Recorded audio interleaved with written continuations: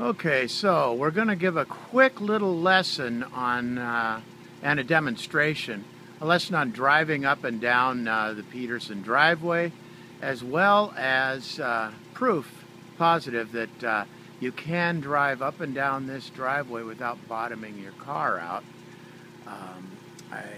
I do remember a time when I was absolutely terrified of this driveway, but that was 12 years ago.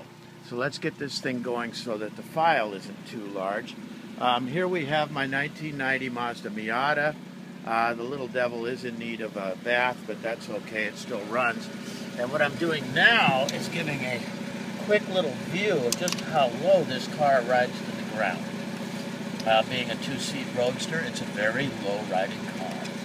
Okay, so now I'm just going to get in and drive up the driveway like I normally do.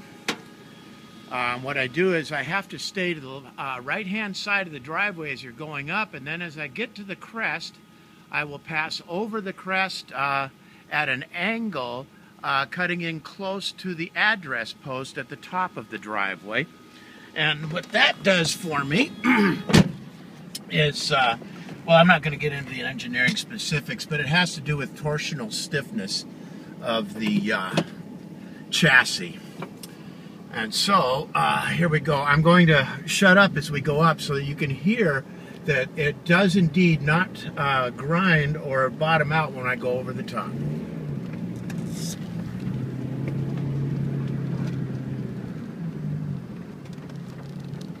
There we are. We're over the top, and it did not grind or stop. And now I'm going to get turned around, and we'll head back down the driveway.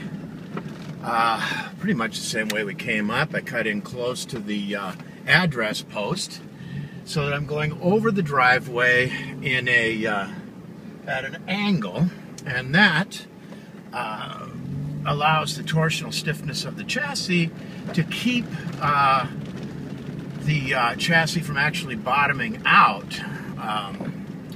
I'll stop saying torsional stiffness. Here we go. You'll be able to hear.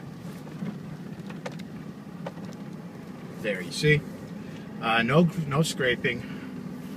And so now what I'm going to do is make a second video of my little truck, which has a much wider turning radius than this car, and a wider turning radius than Mary's Honda Pilot. And I'm going to bring it down and turn it around with the little red car parked at the side of the house where I normally do. That'll be in video 2. Bye.